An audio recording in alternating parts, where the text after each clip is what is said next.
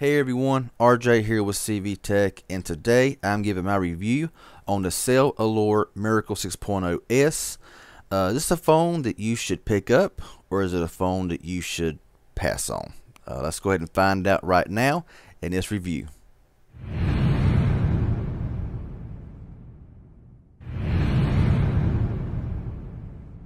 Okay, y'all, so we're going to take a look around the phone here, run some tests, play some games, and all that stuff, take you on the phone, just showing you all about it in this review.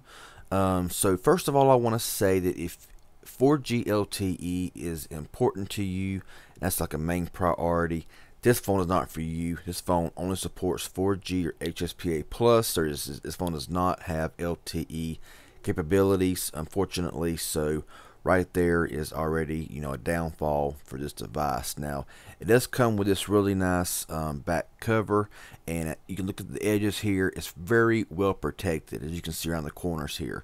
So a very nice case, kind of rubberized, and feels pretty good. So right now, I'm gonna go ahead and just remove this and get this off the phone.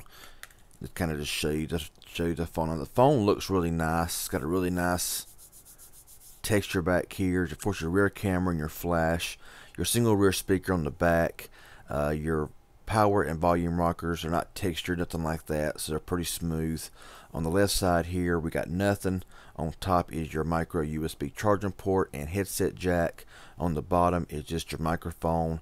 On the front here, of course, is your receiver, camera, and of course here is your bottom buttons here with a physical home button. So we'll go ahead here and take a look at the phone. Now, for a 720p display on a 6-inch device, this display looks really nice. It looks really good, very clean, very clear, and honestly the screen just looks pretty sharp. I mean, it looks really good. Now we're going to go over here right now and look at CPU-Z.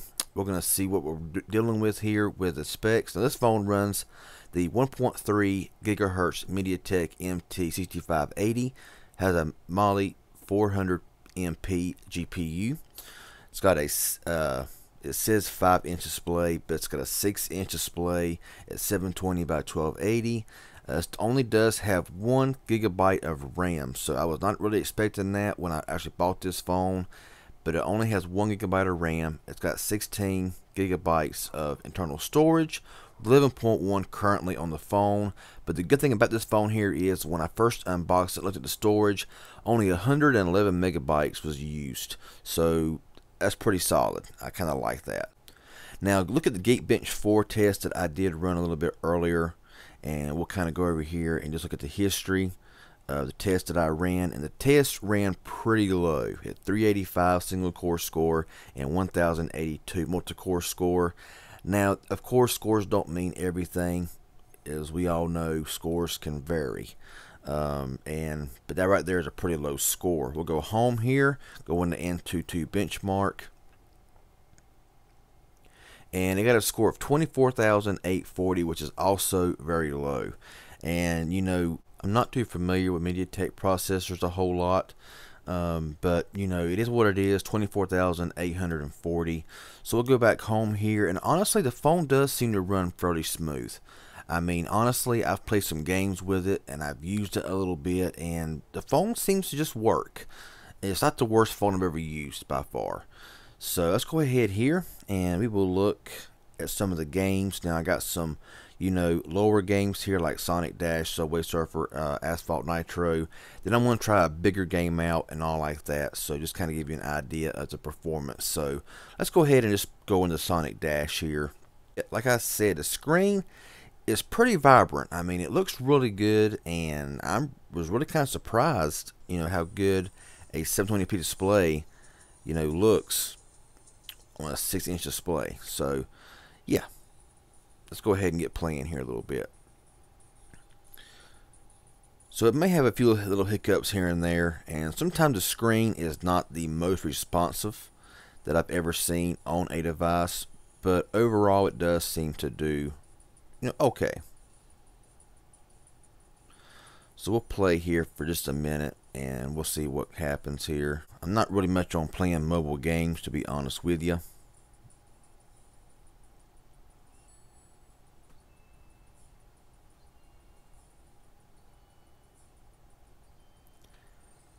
But overall, the experience seems to be pretty good on these low-end games. Let's go back home. We'll go into Asphalt Nitro. So I'll get this phone here, or I'll get this game here set up, and we'll come back shortly. So we're loaded up now on this game, and it don't look too awful bad. It has a few little drop frames here and there, but really nothing that's, you know, going to really get on your nerves. So we'll just play here for a little bit, and overall, like I said, gameplay is fairly decent. I mean, it's not bad. It's not like a really terrible experience, nothing like that. It does work.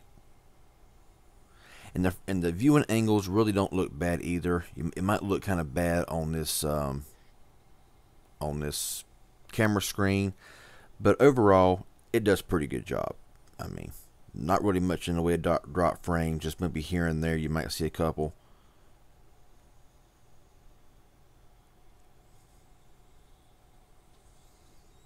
So like I said, overall, gameplay is decent. Goes right back home. Not much of an issue there. Now, I do want to say that this phone here is huge. Okay, the bezels are very big on top and the bottom of this device.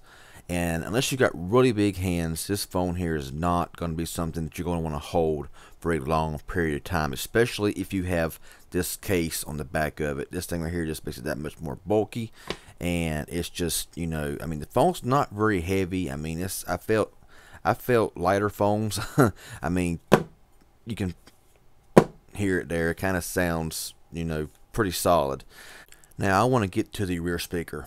Now, the rear speaker is a huge disappointment on this device. If you want to actually hear your phone, this one here may not be what you're looking for. Sometimes it sounds hollow. There's times where I've played a video on YouTube and it just distorts really bad. And I've used speakerphone when I had it hooked to Freedom Pop a while back, and it just, the speakerphone quality was horrible. So this rear speaker here is not hitting on a whole lot. It's very poor and very poor quality. So yeah, if you like good sound quality, this phone does not provide it. Now, it does have an 8 megapixel camera on the rear with a flash and a 5 megapixel on the front. And we'll just take a quick look here at some of the camera settings. Honestly, I've not really taken very many pictures outside in good lighting with this camera. I have taken video outside in good lighting, and the video quality is horrible. One of the worst I've seen on a phone in a long time. So we'll go into camera right now just for a little bit. And I mean, it has a number of effects here. You got your panorama mode right there. You have your face beauty mode right there and back to normal. Got HDR mode as well. You can do not remove device during HDR capture. So we'll go back out of that. We'll try anyway. Got your flash here. This right here goes to your front facing camera. Got your picture and video right here. And of course here is your settings. So you got exposure. You can change your exposure to dark, to bright, to whatever. You got color effects. You got none, mono, sepia, negative, and aqua. Scene mode, you got auto, night, sunset, party, portrait. I hit the wrong button. Portrait, landscape, night portrait, theater, beach, snow, steady photo, fireworks, sports, and candlelit. With all these, you know, with all this stuff in this camera, you'd think you'd have a really awesome camera. Now, I don't want to judge the actual picture quality, and I will have some picture and video tests in another video showing you how this camera actually does look. Now, in good lighting, the camera may, as far as pictures go, may be very, you know, awesome. I don't know. I know in low light, it's pretty shoddy. Video quality in good light was it was like 10 frames a second. It was just very pathetic. I mean, honestly. With all these settings here, you would think that it would, you know, have a really awesome camera, but that ain't the case here.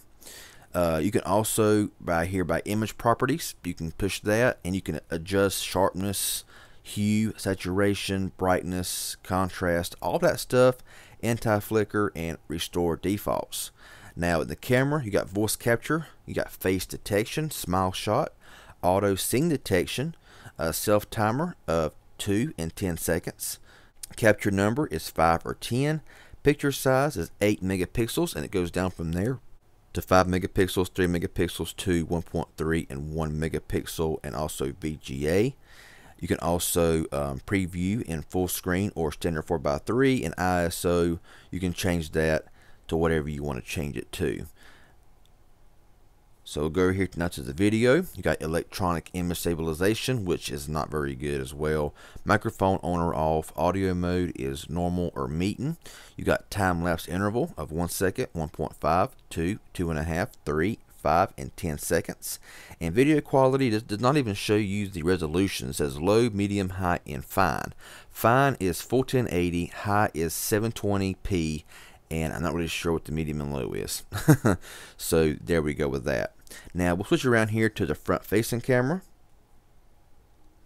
And the front facing camera on this phone is bad. It's just bad, bad, bad. You know, I'm not really sure how it'd be in good lighting outside, but indoors, it's just not the greatest at all. So up here, you got your beauty mode, of course. We'll go here to the settings, and it's basically the same thing. Got exposure, color effect there. You got scene mode, white balance, image properties, same thing going on there. Voice capture, face detection, pretty much the same thing there as well. Picture size is 5 megapixel, 3 megapixel, 2, 1.3, 1, and VGA. Preview size, ISO, volume keys. You can push the volume key to take a picture, just like having a dedicated camera key. So that's really nice as well. Now over here, got electronic image stabilization as well on the front. A microphone, audio mode, you got time lapse as well, and video quality is the same here at low, medium, high, and fine. So there you go. So I will take some pictures and video with this device, and I will, show you the quality that I get from this camera. So hopefully the camera on this is really good to make up for the horrible video experience. So yeah, let's go ahead and play this. Let's see what we got here. Got Modern Combat 5. Now we all know this is a very graphic intense game. I'll get this here set up and I'll come back in just a second. Okay, so we're actually on the game now, and of course we can't really tell until we actually get into the game. So far it does seem to be smooth. Normally, however, a lot of times this right here gets stuck. Not really sure why, but it just gets stuck. Now I was having a better experience with this game a little bit earlier, but right now it's kind of acting up a little bit, and I apologize if I'm out of frame, because it's kind of hard to do this here looking through the camera screen and all that kind of stuff. So whenever I drag up here, it just stops sometimes. But as you see, overall it seems to be halfway decently smooth. But whenever you are walking and turn, it just stops sometimes. I'm sorry I'm out of frame, y'all. Apologize for that. But it just stops working sometimes. I mean, you can be sitting there and playing the game, and you're walking, and it just stops. So that didn't work. See, it's just not always the most responsive screen on a phone that I've ever seen. That's also something there to take into account. So we'll walk again, and I'll kind of show you what I mean here. Scrolling around seems to be okay, as you see right there. But walking, sometimes it just stops. Right now, it's just stopped. So it's a mixed experience, okay? I mean, the game seems to play okay, but it does have its issues. It does have its problems. Now, the drop down up here, I know this is a very scattered review, y'all. I mean, I don't have any notes wrote down. I pretty much just, whenever something pops in my head to do, that's whenever I, make mention of it. There is not much customization to the drop down. You can't edit anything. There's nowhere to edit nothing. So what you see right here is all you get here in the drop down. So there you go. Go into the settings here for a little bit. You got SIM cards. This is a dual SIM phone. Wi-Fi, Bluetooth, data usage. You got display, which you got mirror vision, which you can display picture quality, optimization. Let's see what that is. Okay, mirror vision is a set of engines to enhance display picture quality. This interface allows for interactive tuning with real-time quality feedback, making it easy and straightforward to users to tailor the picture quality based on their needs. Advanced users can choose picture mode, user mode to activate more tuning options. So that's something different there I've not really seen before, but you know, it may have been around for a while. Who really knows? Brightness level, wallpaper, sleep, daydream. You can cast your screen as well. Back out of here, got sound notification. You got smart wake, which you can, let's turn it on. You can paint C to open phone app. You can paint an E to unlock screen, M to music, you know, O to SOS and stuff like that. So that's pretty cool as well. You know, something, you know, added. Pretty cool. Apps, storage and USB. So far, the apps I got downloaded on the phone was some pretty big apps for games, stuff like that. I got 5.5 gigabytes used. And honestly, it's awesome not to have, you know, the system on here showing, you know, that 8 of that's already gone. So that's pretty awesome as well. Battery is hit and miss with this thing. It does get warm when you're doing a lot of things with it. However, the battery is hit and miss. There's times it'll hold a charge. There's times it will not hold a charge. I'm not sure if mine's a defective battery in mine or what, but I do know that sometimes the battery life is just not the greatest. There will not be a battery test with this device since I have nothing really to use it with right now. So, of course, there we go. Memory, got 1 gigabyte of RAM. As you see, I mean, the phone seemed to work pretty well. I mean, even on high intense games, there wasn't many, you know, freezing moments. It just was not wanting to, you know, really react, you know, very well. But it did seem to work okay. And for something with that lower RAM, you know, it works pretty good. Got security locations accounts. This phone does not have a fingerprint sensor, nothing like that. It's just pretty much your standard phone. And it does run 6.0 Marshmallow. Now, the funny thing here is normally whenever you push this button right here, you got recent apps.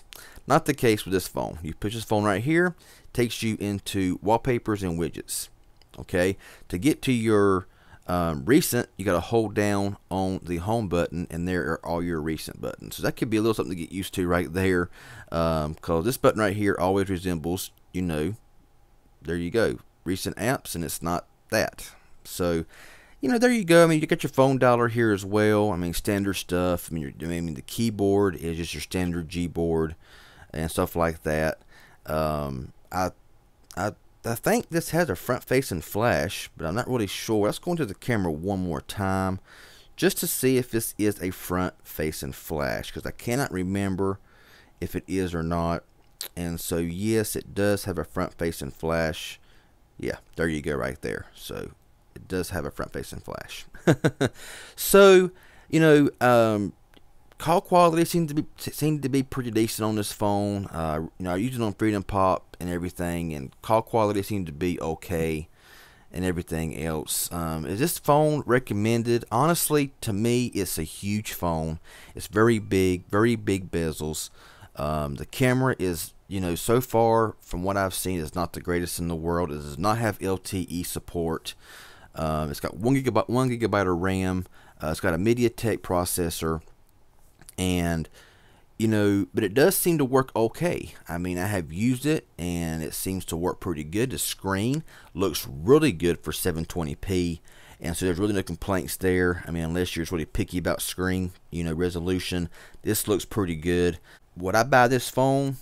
Maybe for like media, you know, but however, I would not rely on this rear speaker, because this rear speaker here is not good. If you want something with really good picture taking qualities, video qualities, it's going to be the phone for you as well. So I know this was kind of a long review, but I kind of want to just give you some of the basics here on this phone here. Very big bezels. When you put it back into its case here, it just gets that much bigger, and unless you got really huge hands, you are not going to want to hold this phone for very long. So this is just my review here of the CellAllure Miracle 6.0S. If this was helpful and informative in any way, hit that like button. Any questions you may have, please leave it in the comment section below, and I'll get back with you as soon as possible to try to answer your questions. And subscribe if you haven't already. Hit that bell for notifications, live streams, new posts, all that stuff. That'd be awesome. Y'all have a good one, and we'll see y'all in the next video.